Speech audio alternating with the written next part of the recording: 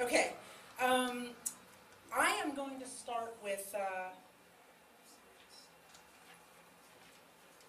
is really exciting that everyone's here tonight. This is great.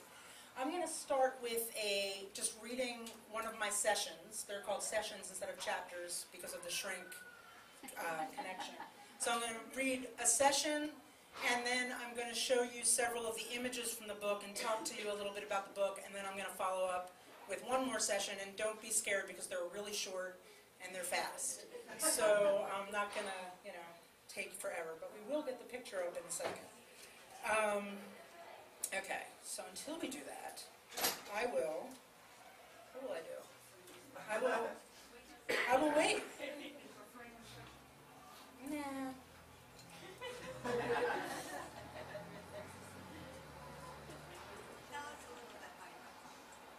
Okay, I can do that. I started, actually, as Judith said, I am a painter, and I haven't been doing much painting lately. I've been doing this. I've been creating this comic book for the last, I hate to say it, 5 years, and it's actually longer than that. It's sort of an incredibly long, drawn-out process. And here it is, and it's almost like if this were a child, it would be in kindergarten, but it's not at this point. But I think yeah, here we go. Okay, so my off-the-cuff stuff is coming to an end. All right. So this is the cover of the book. It's called Graphic Therapy Notes from the Gap Years. And just for those of you who are disturbed by the Hitler image on the front cover, I'm Jewish, and I have major Nazi fears. So they're on there for a reason. It's not, that it's not that I like him or anything. All right. So this one is called Session 1, Dosed Up on NyQuil. Hi, my name is Emily, and I'm a recovering artist. I'm told I'm creative, whatever that means. Well, that and $1.50 will maybe get you a ride on the subway. Sometimes I think I'm a dilettante. Sometimes I think I'm a fucking genius. It all depends on my dosage for the day. I'm roughly 5'11", which is tall for a girl, and heavier than I should be right now. But shoulds are off limits, according to Vic, my therapist. I'm the youngest of 4 children and the only girl. The frosting on the cake, my mom always said. The downside of this setup was that I basically thought I was a boy until I was about 25 years old. Once, when I was 6, I told my dad I really, really wanted white ice skates with red pom-poms. He said, sure. I was amazed. Things didn't usually happen that quickly in my family. I followed him down to the basement of our 1963 split level to check out the new skates. I should have known something was up because we hadn't gone to a store to buy them. Dad gave me a box and I opened it. I pulled out my old black skates, my brother's hand-me-downs. They had been spray painted white. The paint was already flaking. Tied to the skates were 2 big red pom-poms. Well, at least they got the pom-poms right. Did they think I wouldn't notice that these were just my old black skates painted? Thanks, I mumbled, feeling guilty that I was obviously less than ecstatic. So things have been a bit weird lately. It wasn't supposed to be like this. I mean, according to the normal plan, the nice Jewish girl plan, I was supposed to be married to a mensch, living in the burbs, and schlepping my darling children all over creation in my oversized SUV, a cumbersome but stylish vehicle which resembles a living room more than a mode of transport. Vic, my therapist, says this is a fucking fantasy, and that there is no normal. Well, that's all well and good and centered and balanced and shit, but Christ. I'm turning 39 years old this year, and things are definitely not going according to any plan at all. Instead, I'm living alone in a Center City, Philadelphia, light-filled, architecturally charming, but thoroughly mouse-infested, Queen Anne-style, circa 1861 apartment. I have declared war on the nasty varmints, and have positioned poison and glue traps all over the perimeter of the apartment. A few nights ago, I awoke startled at the disorienting sound of a high-pitched shriek. For several seconds, I couldn't identify the shockingly pitiful cry as I hovered between dream and reality, but then it became clear. It was yet another unfortunate critter screaming for redemption. My gay landlords live in the fabulous bi-level apartment upstairs and play throbbing disco music at all hours of the day and night. Oh, sorry. When I tell them about the ongoing mouse infestation, they laugh crazily, wring their hands, nod earnestly, and with faux sympathy, tell me to get a cat. The freak who lives in the apartment downstairs is a total stoner. He used to run drugs in Thailand. Now he just blasts classic rock and heavy metal into the wee hours of the morning. That's when he returns from his bartending gig at Carolina's, an upscale bar on 20th Street. Tragically, about a year ago, his beautiful young wife up and died, just up and died, totally out of the blue. From then on, as you can imagine, the stoner bartender was pretty much wasted 24/7.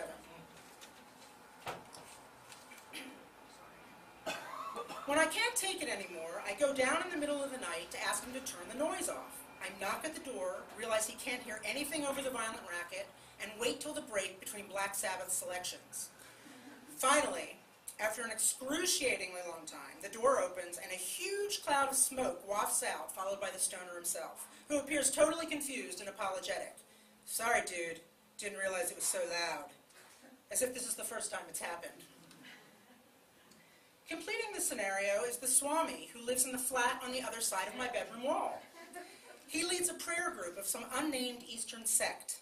3 times a day, like clockwork, he rings a high-pitched bell, then the droning atonal notes of his religious chants seep through the wall into my airspace. Between the mice, my dancing queen landlords, the stoner, and the sect leader, I am surrounded. So, it's January, and the temperature is hovering at a sickly 60 degrees.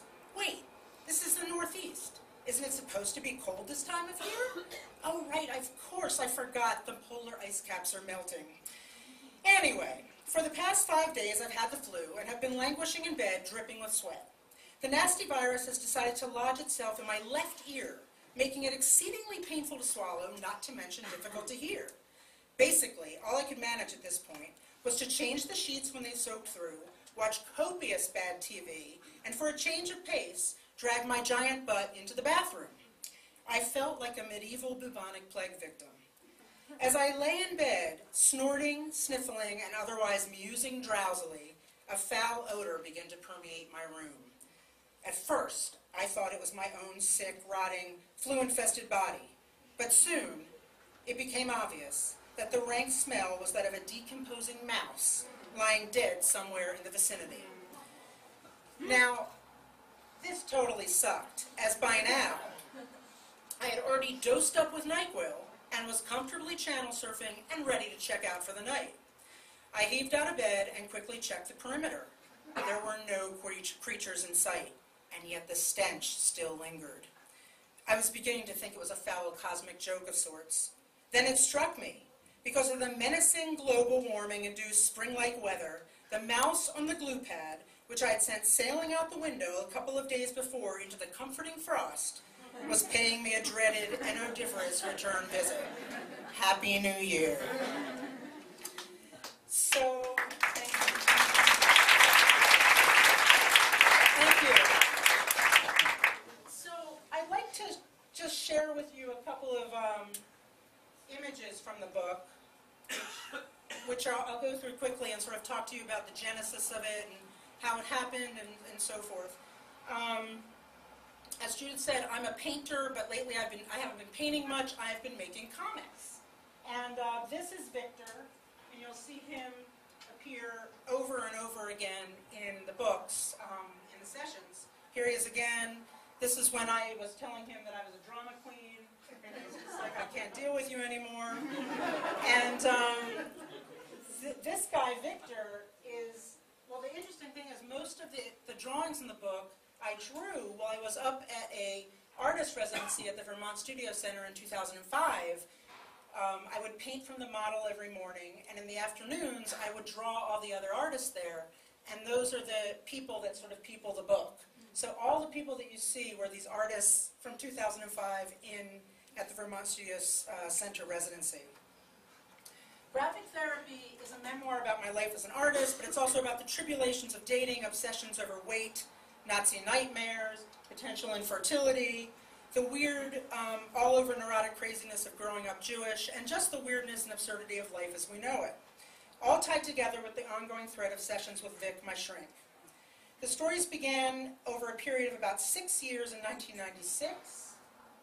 It was a time in my life when I was in a bit of a free fall, trying to find a foothold anywhere in any port in the storm. Fast forward, this is actually when I'm saying goodbye to Victor, but that actually hasn't happened.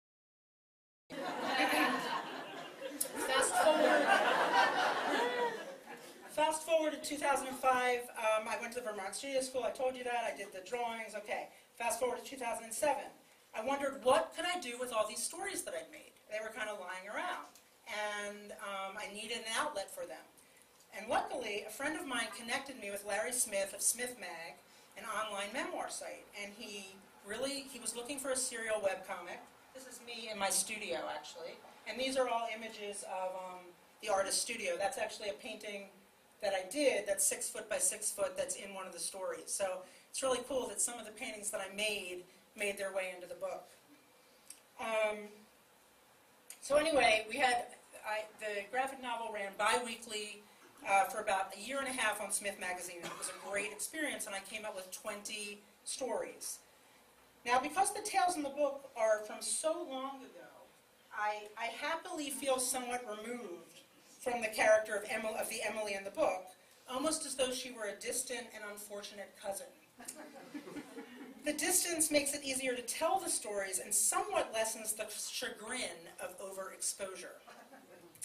And interestingly, this is actually paintings that were in my parents' dining room, and again, the artist's palette in the studio and so forth. So then we move on to the sort of obsession with Judaism, and here we are with the carrying the Torah around the synagogue, and the sort of ambiguous feelings I have about that. Here we are witnessing the angel telling Abraham not to kill Isaac on Rosh Hashanah. My 2 grandmothers coming from Brooklyn bearing babkas on the high holidays, which was always fun. And here we are, I have a whole chapter about how being a Jew at Christmas is really difficult because it's just difficult. But you should read the book because it's kind of funny. Okay. And here we are, all we have is the menorah sitting around with the menorah, and it's just, it's what it is. Anyway, here I am in the Moses basket. And so then we move on to the obsession with Nazis, which is pretty frequent, although I have to say my dreams are getting less, I don't have them as much anymore, which I guess is a good thing. I don't know how many of you guys went to Hebrew school, but they showed us really disturbing pictures at a very early age, and I think that was part of this obsession. Anyway, so then we have the KKK who come in and they're sort of terrorizing as well, and, trying to hide in the suitcases. And then we go on to the dating situation. And at first I tried really hard to find a nice Jewish boy, but then I said, you know what? They're only 3% of the population. These were some of my early tries. And this was someone who I called Tefillin Man, because he did tefillin. And this was my foray into Pakistan, which didn't last very long. And this was someone who was obsessed with the Wonder Bra at some point. And then this one, I just liked the phone with all the hearts coming out of it, so I wanted to show that to you. And this is the last one of that sequence of this guy that I met out in Colorado who was just sort of whatever. But this one is really kind of funny. This one is Dr. Buttcrack, who was the nice Jewish doctor, and it didn't end well. And this is me in the pool at Dr. Buttcrack's swim club. Okay, with all the babes around the pool. Okay, and finally, there was also an obsession with marriage in the book. So here I am sort of looking at the rings and the dresses, and they, believe it or not, they have this thing called the Bridal Armoire Company, which sells a armoire case that you keep your wedding dress in. And that's what that's pictured there. That is that. So these are just some, designs of wedding dresses, and here we are. Okay. And also, of course, Charles and Diane. So finally, I just want to read one thing, and then I'm going to read one last, one other chapter, and then I'll end. People ask, why did I write a memoir? Aren't you just being self-indulgent? And the answer is, because this is what I know to write about. It's what comes out and what feels most emotionally true, even though it can be thought of as too much information. It's strange to be writing a memoir in this age of too much information. I feel as battered down as the next poor soul by the relentlessness of our over-connected culture. The ceaseless ringing of the cell phone, the sirens wailing in the background, the noxious Twitter of Twitter, and the replacement of serious news with blogs. So why should I be adding my own voice to the cacophony? Well, my hope is that people will read these stories, connect to the uncomfortable underbelly in some way, and maybe feel less alone. So I'm just going to read one more story, and it's called The Ascendancy of the Banal. Let's see if I can find it here. All right, here we go. Well, the verdict is in. I'm fat. My very well-meaning but boundary-challenged friend wants to do an intervention on me. This is what she learned in grief therapy. If someone you care about has a problem and is in denial about it, you intervene and bring the problem into the light of day. Amen. Praise the Lord. Heal me. Take me to the altar. Help me see the light. Give me the deal meals. Excuse me.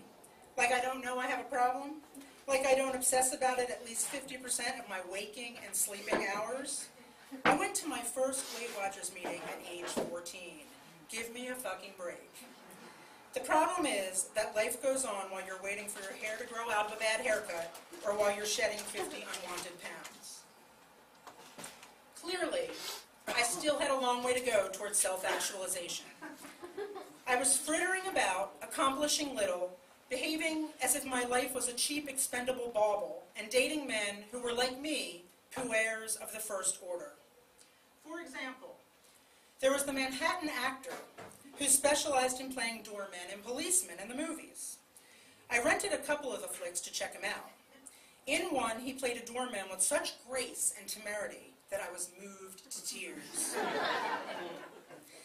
A mutual friend gave me his number. On our first phone date, we talked till all hours of the night. He had a deep, resonant voice that reeked of the stage. I can't wait to see you, he said, breathing heavily into the receiver. Why don't you take the train up here right now? He was actually drooling into the phone, and it was coming out the other end. I was dying to meet this guy. So after several of these chats, we decided I should go up to New York and we would meet. It was a fine March day on the cusp of spring. I Amtrak'd up to New York City and then subwayed to Gramercy Park. At his apartment, I asked the doorman to buzz me in. He's not here, hon. He's not home. You'd think if you were expecting someone from out of town who you were meeting for the first time, you might be at home, right? You'd think.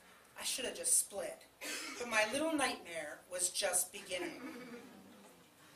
Being the clueless young thing that I was, I went around the corner and waited for him in one of those amazing only in New York Greek restaurants. This one was, shall I say, marvelous. Wallpaper murals of the Acropolis alternated with ones of Athena being birthed right out of the head of Zeus. Plastic ferns hung from every crevice. My personal fave is the revolving dessert gizmo, where the perfect pies and cakes of Wayne Thiebaud frame twirl on an endless carousel. In New York, the oozing selections of gigantic pastries are always about 500 times bigger than normal baked goods. A muffin can easily be the size of a baseball glove. So I ordered off the 80-page laminated menu and contemplated my situation. Ate my grilled cheese and tomato and rye, slurped some Java, and went back to try again. This time, the doorman announced that my errant swain was in fact home. I rang the bell. He peered through the peephole and said, "Are we ready for this? You can still turn around. We don't have to actually meet." I was finally starting to clue in that this might be a freak show. The door opened. Standing there was this enormously massive man. Oh, sorry. Stuffed like a sausage into a pair of mustard-covered coveralls. his pant legs inserted into his zippered black combat boots, huge black 1960s NASA mission control glasses, and a shock of very dyed black hair completed the look. But it turned out that I wasn't his type. That's what he informed me 5 seconds after opening the door. He did flaw-o-matic on me. He's like, "You're just really not my type." And I'm thinking, yeah, and you're my Prince Charming. It's like, I'm supposed to be a beauty queen, but it's perfectly okay for him to be a wart-infested homunculus with halitosis. NASA man explained he was late because he'd been at an AA meeting and got caught in midtown traffic. I should have run screaming. But instead, I went in and sat. NASA man lowering himself with great difficulty due to a bad back down onto the sofa. It was early March and he had the AC blasting full bore. We were making chit-chat. The next part is more humiliating than an anal probe. He started yawning, and then, I kid you not, he fell asleep. He just nodded off. It was the ultimate cosmic humiliation. It's like having the elephant man tell you he's not into you. It's like having a troll who has leprosy and several missing teeth tell you you just don't quite cut it. I swear, I'm going to move to Alaska, and this was pre-Sarah Palin, and take up bear hunting. I will live off the land and become a grizzly motherfucker. I will host a talk show and proclaim to the world the ascendancy of the banal. I will send explosives through the mail and call myself the Unabomber. I will tap dance naked through the Tuileries, throwing rose petals to the waiting throng. Seriously, I've had enough of this fruitless chase. Tell Thomas on the mountain it's time for tea and his afternoon rest on the porch. It's time, almost, to leave the sanitarium.